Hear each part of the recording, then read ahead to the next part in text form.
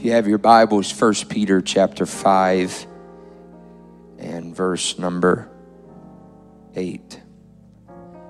1 Peter chapter 5 and verse 8.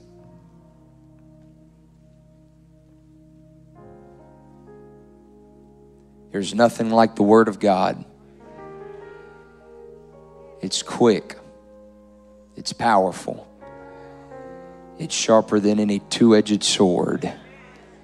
It pierces even to the dividing asunder of soul and spirit.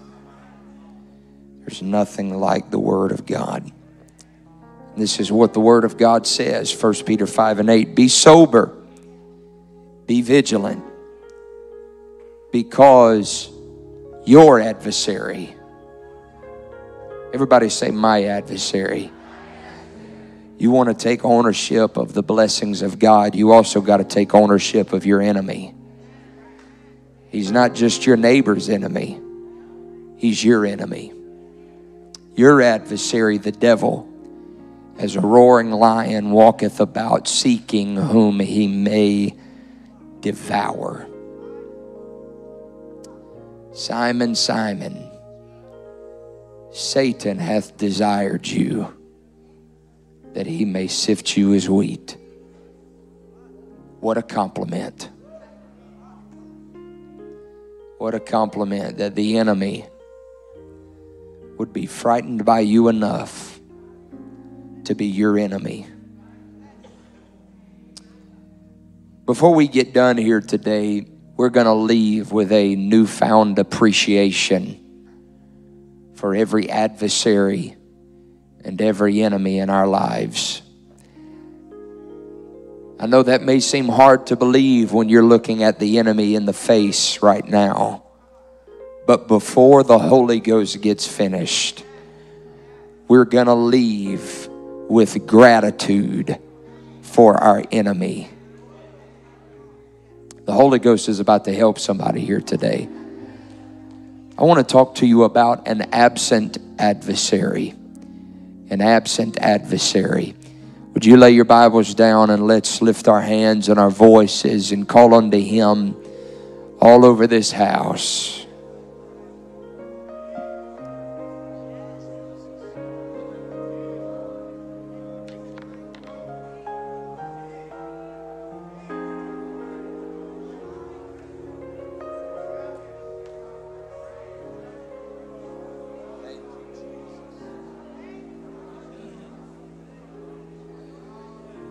By the authority of the Word of God, the power of the name of Jesus, I come against every resistance to this church service, both natural and spiritual. I speak to this atmosphere right now, and I command the winds of the Spirit to begin to blow. I speak to every dead thing to come back to life. I speak to every sickness, I command it to be healed. I speak to every burden, I command it to be lifted. I speak to every bondage and addiction, I command it to be broken right now. In the only saving name of Jesus Christ. God, you are that Spirit, and where the Spirit of the Lord is, there is liberty. And I speak liberty in this house right now. Come on, somebody ought to open up your mouth and just speak liberty. You ought to declare it into this atmosphere until you feel freedom all over this house. Praise God. Let's clap our hands unto Jesus.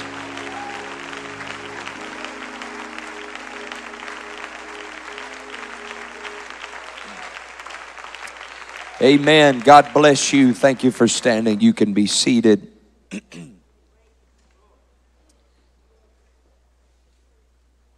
In April of 2016, a man by the name of Ed Young released an article with National Geographic stating that birds on a specific island are losing their ability to fly. He makes note that Before the arrival of humans, New Zealand was an ideal haven for birds to gather. And he said that without ground predators to bother them, many of the local species lost the ability to fly. These birds were part of a pattern that played out across the world's islands, that wherever predators are kept away by expanses of water, birds become flightless quickly and repeatedly. This happened on more than 1,000 independent occasions, which produced the club-winged ibis of Jamaica and the flightless cormorant of the Galapagos Islands. Ed Young said that the call of the ground is a strong one, and it exists even when the skies are still an option. Because mediocrity will never stop calling you just because greatness is available. Natalie Wright from the University of Montana demonstrated this by collecting data on 868 different species. She showed that even when island birds can still fly, they are gradually and slowly edging toward flightlessness. Because compared to their mainland relatives, their muscles are smaller and their legs are longer. Because without an enemy, they have grown accustomed to the atmosphere down here, rather than striving for the atmosphere up there. And across 9 major groups of birds with a wide range of lifestyles and body shapes, Wright found a common thread among them all. On smaller islands with fewer species and no predators, with no enemies, with no adversaries, birds have shifted their energy from their forelimbs to their hind limbs, creating smaller flight muscles and longer legs. And to her surprise, the trend even applied to hummingbirds, for whom flying is an essential part of life. Flight is not negotiable for the survival of a hummingbird. And I found it interesting, Wright noted that a flightless hummingbird is a dead hummingbird. She went on to state that it's easy to see why a diving bird like a cormorant or a ground-dwelling bird might lose its ability to fly in the absence of predators. But she posed the question, why should a hummingbird who is constantly in flight have to sacrifice some of its ability to fly?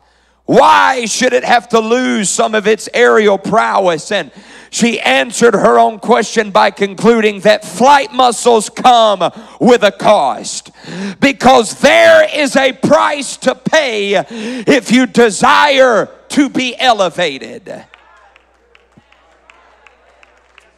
Even at rest, larger flight muscles require more energy to maintain.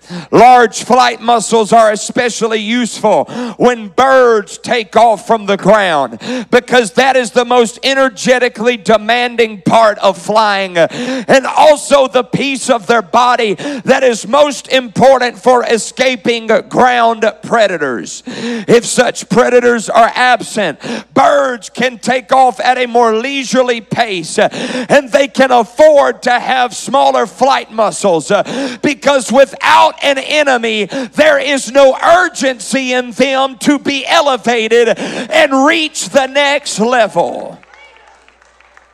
So, to parallel the animal kingdom, the spiritual kingdom should consider that in the absence of an adversary, these birds live an easy life, but they do not live an elevated life.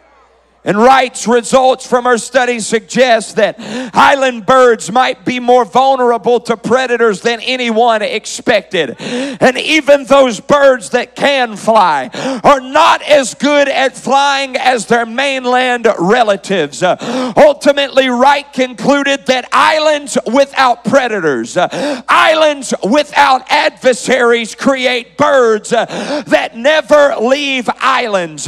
Because these birds have no adversary, they lose the ability to reach new heights and possess new territories. In other words, without an adversary, they can never reach the level that God created for them to reach.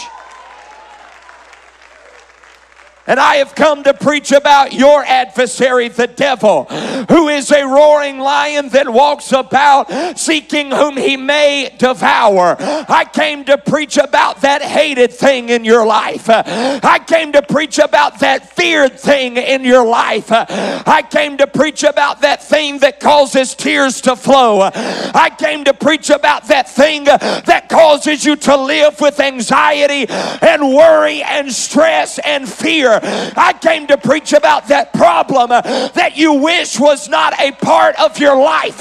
You better be thankful today there's an adversary, because it is that adversary that is pushing you beyond mediocrity into a level you would never reach otherwise. Come on, I have come to awaken somebody's spirit and say you were not created to settle for an earthly dimension. You were created to soar in a heavenly dimension. This church was not created for dead church or dead youth groups or dead prayer meetings or dead preaching or dead singing or empty altars and dry baptistries. You were not created for an earthly dimension.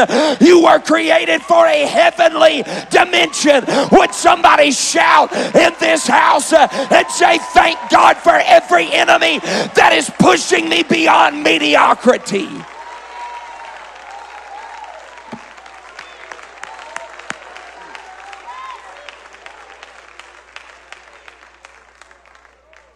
That's why you don't ever need to settle for less than your created purpose. You don't need to settle for anything less than what God has for your life. Isaac was the son of promise in whom the Abrahamic covenant would continue. But Abraham had an Ishmael. Abraham had a mistake. And Sarah saw the conflict between past and promise, and she looked at the problem and she said, cast him out because he is mocking my promise. They tried to get rid of what seemed to be an adversary, and Hagar laid her son Ishmael under a tree and left him there to die. But what they did not understand is that the pain that Ishmael brought could not die, because the pain of Ishmael was necessary for the promise of Isaac. And so God spoke in Genesis 21:18 and said, lift up the lad, elevate the pain, elevate the problem, and hold him in thine hand, for I will make of him a great nation. God told her to lift up the lad. He wanted to take what was causing Abraham a problem and bring it to a higher level. And so the question here today is, if the Arab nations would come from the seed of Ishmael and he would always be an enemy to Isaac, why not just let him die under the tree that Hagar left him under? Why would God promote the very thing that was causing Abraham pain? It is because God understood this enemy is not preventing your promise. This enemy is provoking your promise. God did not lift up Ishmael to lift up Ishmael, but he lifted up Ishmael so Ishmael could lift up Isaac. And there are people in this room, you're asking God to take away the pain, take away the problem, take away the enemy, but God understands this enemy is going to elevate you. This enemy is going to bring you to a higher level than you have ever been before. When God lifts lifts your adversary's about to lift you. I wish I had some help in here this morning. When God promotes your problem is about to promote you. There ought to be somebody jump to their feet and prophesy to your problem and say, you're about to lift me higher than you ever thought I would go.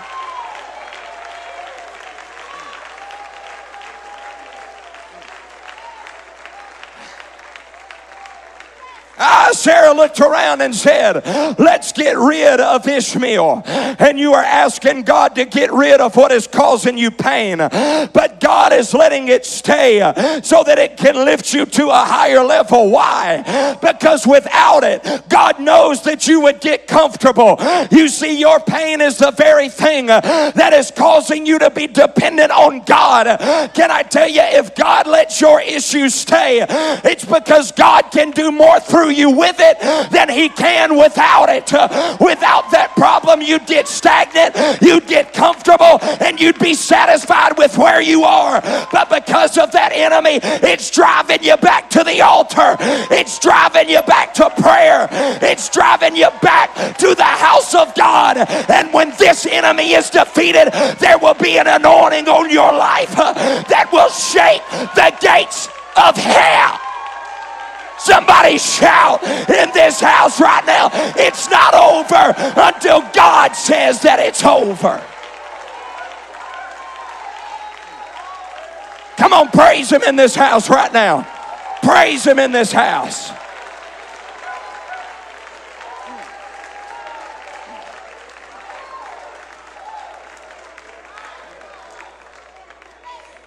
I feel in the Holy Ghost that the reason some of you are hesitant to receive this word is because of condemnation and shame and a mistake in your life. You've got an Ishmael in your life that was a mistake. Sarah did not want the mistake robbing the inheritance of the promise. But can I encourage somebody and say, if a failure drives you to an altar, it is that failure that will help you fly. What you thought would end you is the very thing that is going to elevate you. Your sin is still sin, but when you repent, your sin can help you soar. There ought to be somebody in this house that makes up in their mind, God is not done with my life. Yes, I failed, but rejoice not against me, O mine enemy. Come on, is anybody in this house blood bought, born again, sanctified in the name of Jesus Christ? Yes, you failed, but watch me fly. Yes, you sinned, but the enemy's about to watch you soar.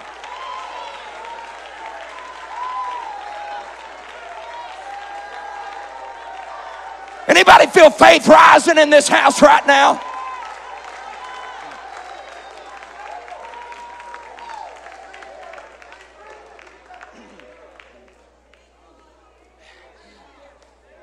And so if you ever wonder what it's like for your adversary to be absent, the answer is it would be easy, but you'd never be elevated. You see, David had an adversary called a lion and a bear. And a lion and a bear led to a Goliath. And Goliath led to a Saul with a javelin in a cave. You see, his adversary was not sent to anoint him. His adversary was sent to advance him. It was the prophet that anointed David, but it was the problem that promoted David. And there are people in this room, you've got an anointing, but where you are in the spirit does not match that anointing. It is because God has anointed you, but there's been no adversary to promote you. Too many people have an anointing they don't operate in because they don't have anything to provoke them into their potential. Hey, Joseph, I know you've got the interpretation of the dream, but you don't have the fulfillment of the dream. So I got to put you in the pit. And after the pit, you got to go to Potiphar's house. And after Potiphar's house, you got to go to the prison. And after the prison, I'll elevate you to the palace. And when his brothers looked at him and said, we didn't know that this was going to happen. We tried to kill you and we failed. He looked back at his brothers and said, you thought evil against me, but what you meant for evil, he turned it around and used it for the glory of God.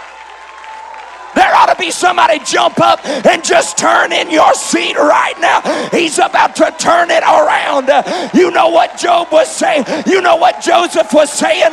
He was saying, if you didn't want me in the palace, you should have never let me go to the pit. But because you provoked me, I'm about to be greater than you ever thought I would be. Can somebody run these aisles on a Sunday morning and say, thank God for the enemy. Thank God for the adversary.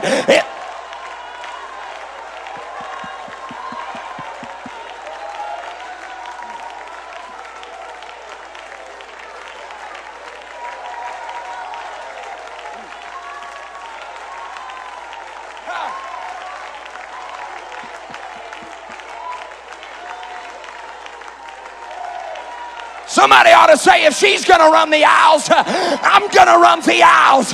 If you can't run with two legs, God help us in this house right now. You know why some of you won't shout? Because you don't know what it's like to fight a devil. But for those of us that have fought the enemy, we refuse to be quiet. We're going to dance in the middle of our devil's mess.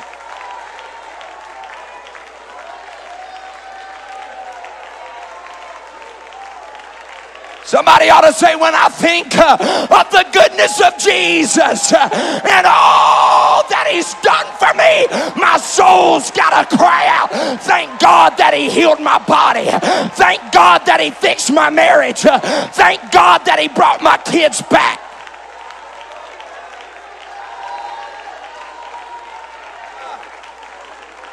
I want you to lift your voice and shout as loud as you can in this house right now.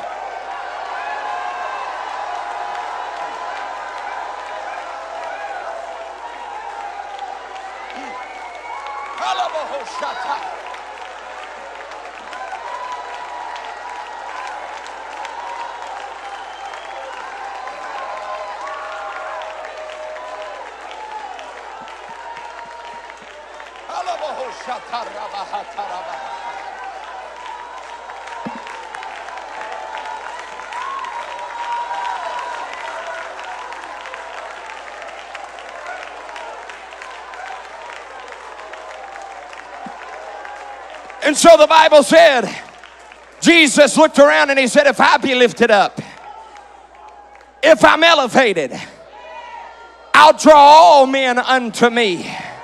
But Paul wrote to the church of Corinth and said, had the princes of this world known who they were crucifying, they would have never crucified the Lord of glory. But you know what Jesus did? He said, go ahead and pluck my beard. Go ahead and beat me at the whipping post. Go ahead and nail me to the cross. Go ahead and place the crown of thorns on my head.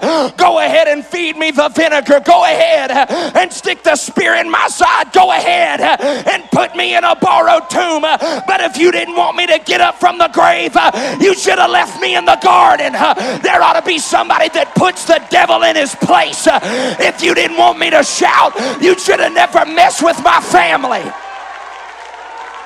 If you didn't want us to have revival, you should have never messed with our youth group. If you didn't want me to be anointed, you should have never messed with my health. Come on, somebody. You ought to get out of your seat and dance on a Sunday morning and let the devil know my dance is about to be greater. My shout is about to be greater. My clap is about to be greater. Because greater is he that is in you than he that is in the world.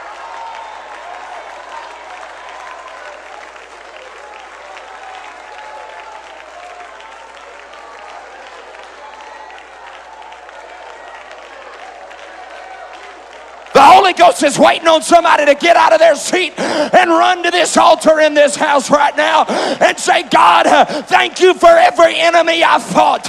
Thank you for every adversary in my life.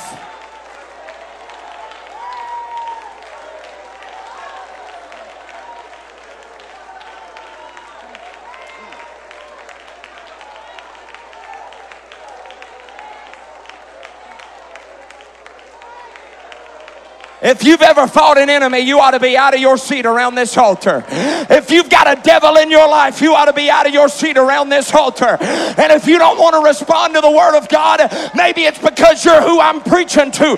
You don't have an enemy in your life, but there will come a day you're face to face with a devil in your life, and you're going to say, thank God for the adversary.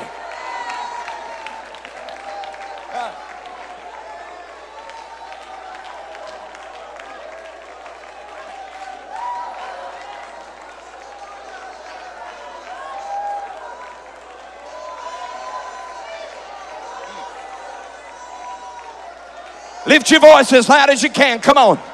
Hatalabahashataya rabahataya. Hayalalabohoshataya rabahata. Yalabayataya rabahakataya labahata.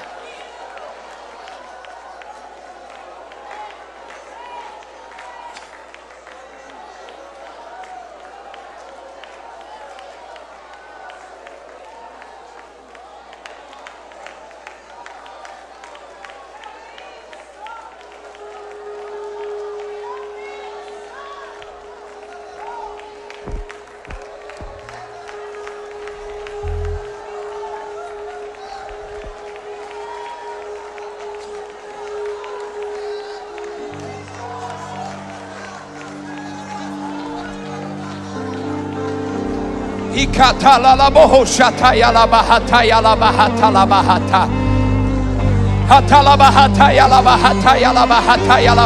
on, I'm done. I'm done. As they sing, I want you to lift your voice and just give God praise for every diagnosis, for every valley you've had to walk through, for every storm you've had to endure, for every battle you've had to fight. Come on, lift your voice in this house right now. Thank God for the adversary. Sing for joy. Clap your hands, make a joyful noise. Blow the trumpet and shout. We'll praise Him for the victory.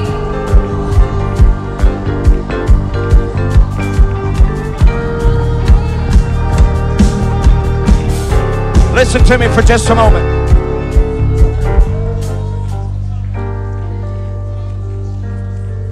Sometimes what you possess is not always determined by what you pursue. Sometimes it's determined by what you're trying to escape.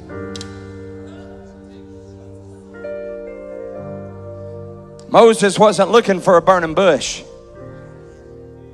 He was just trying to run from Pharaoh. But because he was running from an enemy, it pushed him into a God moment.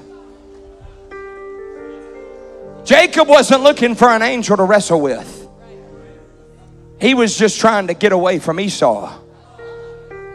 And because he was trying to escape an enemy, it pushed him into a God moment. Some of you are here today, and if you're honest, you're not even really looking for God. You're just trying to escape a mess. You're trying to escape a broken home. You're trying to escape depression. You're trying to escape addiction.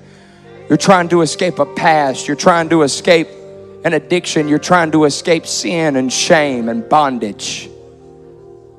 But as you run from that, you're about to run into the presence of the one that can satisfy your soul.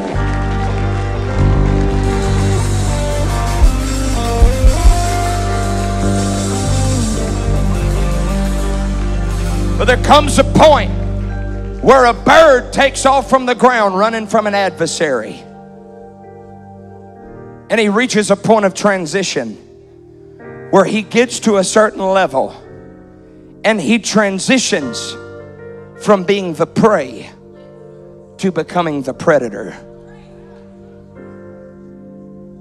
Where he reaches a certain level and he transitions from being the victim to being the victor.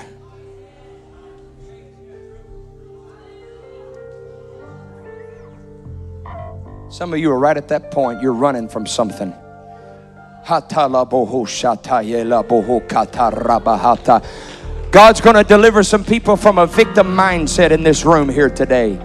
You are not a victim. You are a victor. You are more than a conqueror. You are an overcomer. You are the head and not the tail. You are above and not beneath. Come on, you are blessed and not cursed. You are up and not down.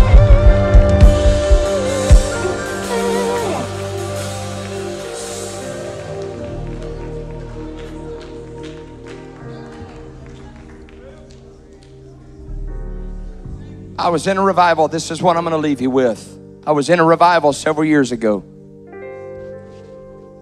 I finished preaching and there was a prophet in that service. I went and sat down and he leaned over and he said, Brother Herring, the Lord just showed me a vision. And I feel it's applicable here today. He said, in this vision, I saw a bunch of birds that had bandages wrapped around their wings. He said their heads were hung, their countenance was stooped because of old wounds that had never healed. He said, I heard a voice say, fly. And when those birds heard that voice, they looked at their wings and all they could see was the bandages and the wounds. And they hung their head. And he said in the vision, I heard that voice again say, just try. He said all of a sudden those birds lifted their heads and they began to flap those wings. And as they began to flap those wings, bandages fell off of their wings. And they realized those wounds that had bandages have finally healed. Some of you are hesitant to try and pursue the next level in your relationship and in your ministry and in your walk with God because of old wounds that you don't think have healed. But the Holy Ghost sent me by here to tell you, just try. Just try.